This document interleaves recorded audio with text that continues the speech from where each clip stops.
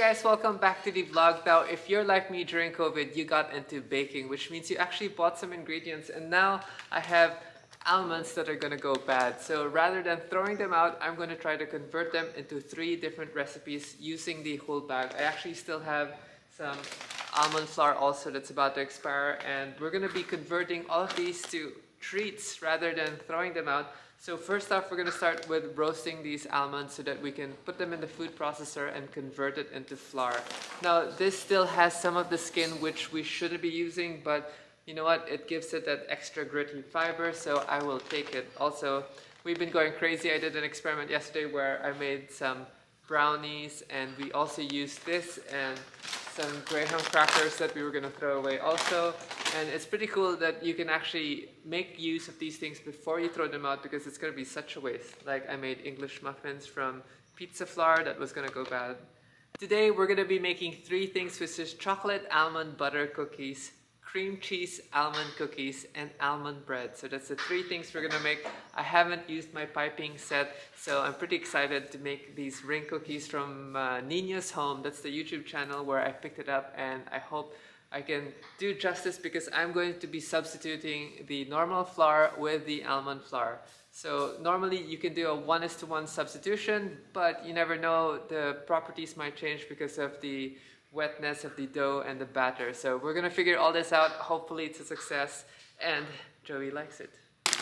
So we're actually gonna grind this down in the food processor, but for now we are going to roast them. I think I need a second bag, so we're just gonna spread this out.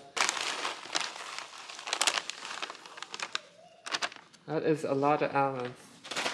Put this in the oven for about 10 minutes. If you guys like watching baking videos, I suggest you go and visit Ninos Home on YouTube. He does an ASMR baking channel, and he actually never shows his face, which is pretty cool. 226 grams unsalted butter. We are going to be adding the powdered sugar to this. So I actually ended up doubling the recipe because I wanted to make more cookies so I can give it to my staff. So we're going to need 130 grams of powdered sugar. Next, we're going to put some salt. We need about 4 grams of salt.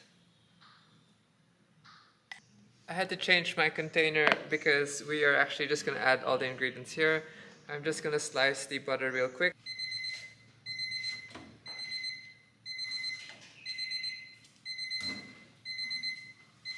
Nice, slightly roasted dried almonds.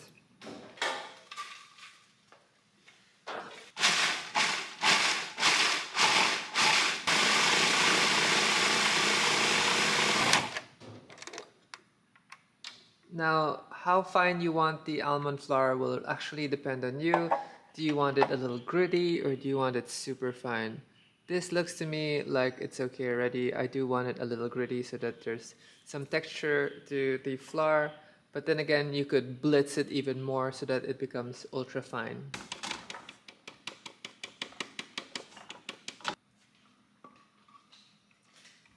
While we're waiting for the butter to melt, let's measure out the dry ingredients. So this says we need cake flour, but again, we're not using cake flour. We're going to be using this almond flour that we just made.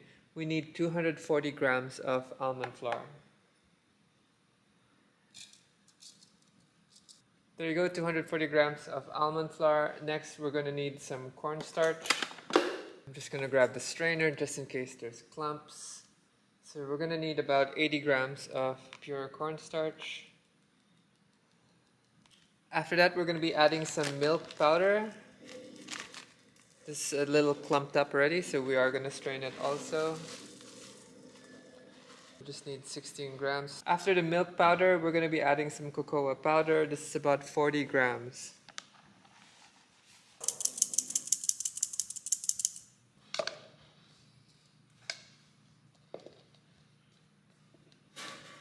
Something about roasted almonds that smells so good.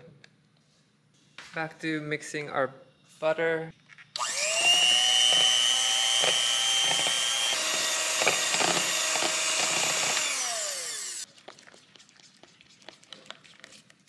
Next up, we're going to add 2 eggs.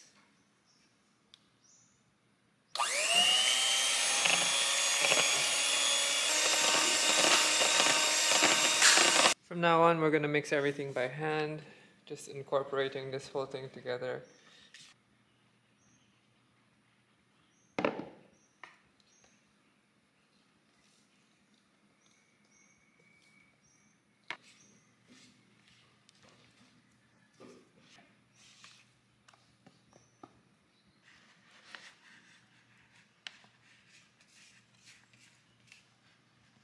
Alright guys, we have a problem because the almonds are clogging the tip. So I'm gonna have to use a toothpick to bring the tip in so we can just spray it from the sides. It's not what we wanted, but it's gonna happen.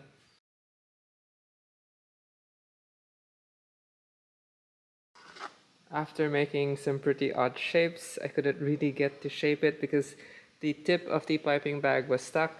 So these are the funny shapes I've made. We're gonna bake it now for 12 minutes at 160 Celsius and see what comes out. I'm going to transfer this to the cooling rack. Hopefully it doesn't stick and we can remove it.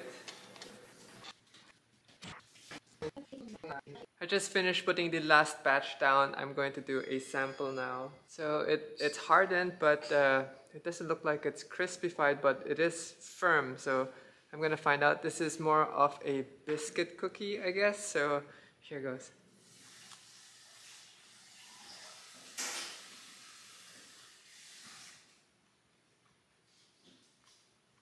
I think it's quite yummy.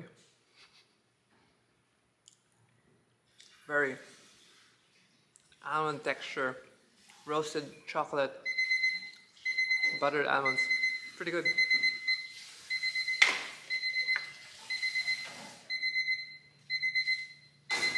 Okay, where was I? Yes.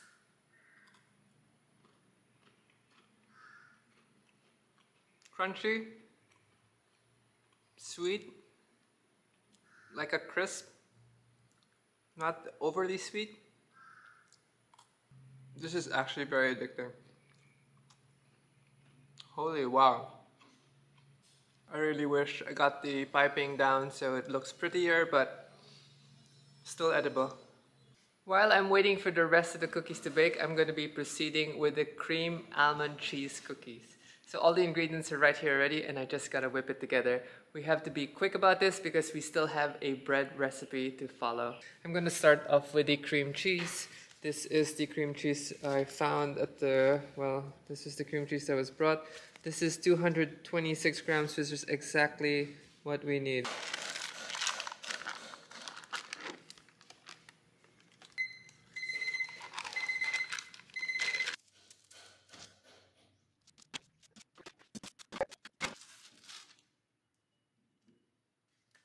Next up, we're going to add an equal amount of butter. So if we had 226 grams of cream cheese, equal amount of butter. We're going to cream the butter and the cheese together.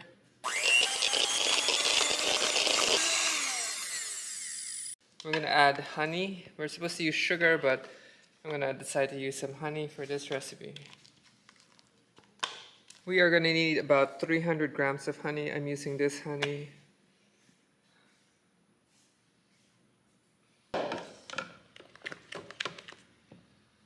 I just set our cream ingredients aside. I'm going to measure our dry ingredients real quick. So we're going to start with about 420 grams of almond flour. Of our roasted almond flour. To the almond flour, we're going to add some baking powder. We're going to use the teaspoon measuring device and get 1 teaspoon. There you go. We're going to add 1 teaspoon of sea salt as well. Mix our dry ingredients together. In the cream butter and cream cheese, we're going to add 2 eggs.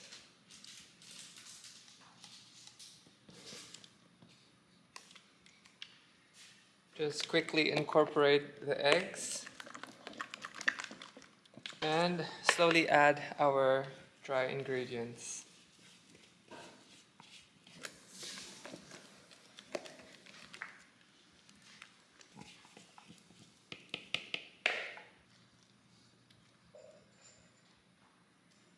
This is how my batter looks. I had to add about 40 more grams of almond flour because the honey mixture made it a little wet for me. Now we're gonna put this in the freezer for like 20-30 minutes so that we can get it to harden. While I'm waiting for the batter to harden up in the refrigerator, I'm having Atavi crack 6 eggs, separating the yolk with the whites. I'm going to be measuring the dry ingredients and proceeding to be moving to the third recipe, which is the almond bread recipe. This is what's left of our roasted almonds, which I'm going to be dumping in here. The rest we're going to get from this superfine almond flour. For our bread recipe, we're going to need 225 grams of almond flour.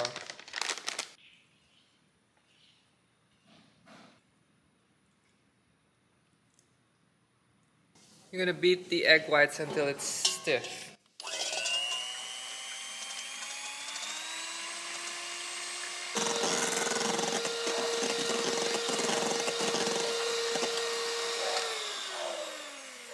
After beating the egg whites, I'm also going to beat the yolks.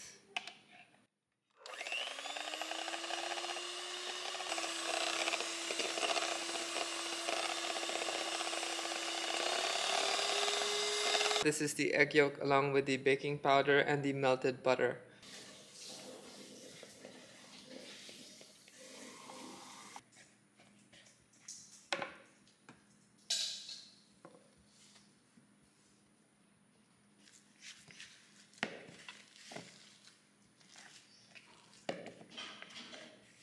I think I forgot to add the salt.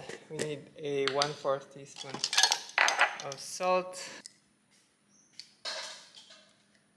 Better late than never.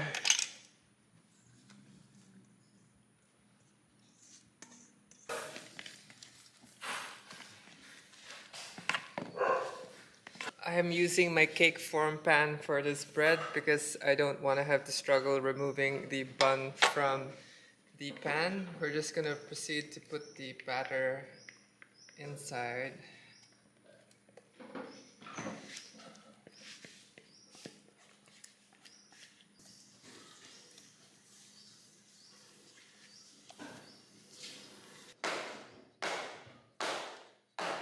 Alright, put this in the oven at 190 degrees Celsius and leave it for about 30 minutes. While the bread is baking, we're gonna go back to making the cream cheese cookies. I have the trays right here.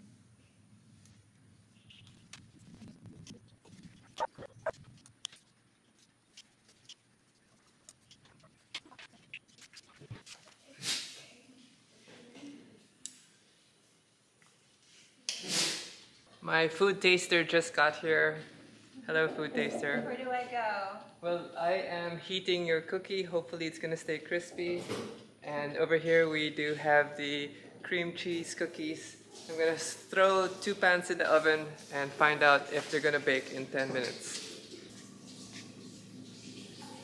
It's probably warm. Nice, and I have my nut milk. Can I dip it in my nut milk? Yeah, Yeah, like a kid. like a kid.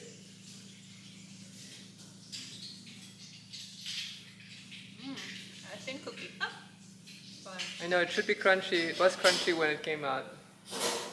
I don't know if it's our moisture here or... Yeah, but it's still good. It's awesome. Obviously this recipe wasn't meant to be almond flour, but this is pure almond flour. I'll eat anything you make. I love it. I've been munching. I actually had 3 already. Do letter J. No, I didn't do a letter J. You can have the star. This is a star It was the or star. a cross.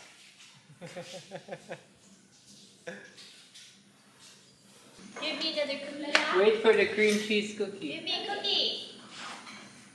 Give me cookie. Give me cookie. Wait for the cream cheese cookie. I think I've burnt this once. Yep, I'm gonna burn that. We're letting the bread cool down here. It looks like that is working. Sorry, I'm overexposed. This batch came out much better. Looks like it's forming, but it's still very soft, so I'll let it cool down before I touch it. Well, the cooked ones are more dependable. It'd be nice if you had ice cream and you crushed it with the ice cream. Mmm. I love it. I can taste the honey. This is cream cheese, almonds, and honey. It's so good. I love it. You could get 3 of these in a layer and put like ice cream, gluten-free, dairy-free ice cream in between, and then you drizzle it with caramel. And it's gonna be awesome. Yeah, that's what I'm thinking.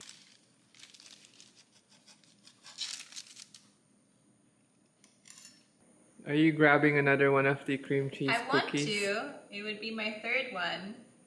I think we have too much almonds today. You have too much almond. I have only had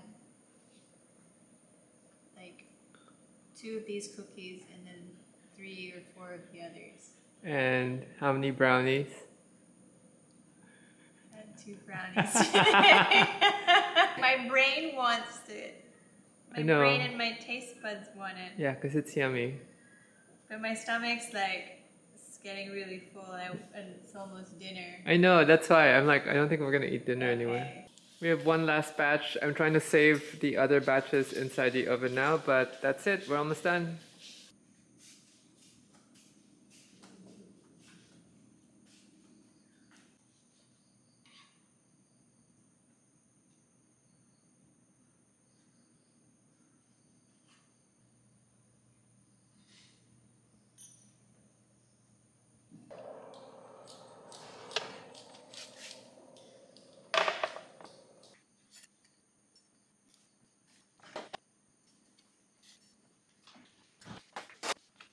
Usually I eat one for Cam, but I'm so sick of eating them already.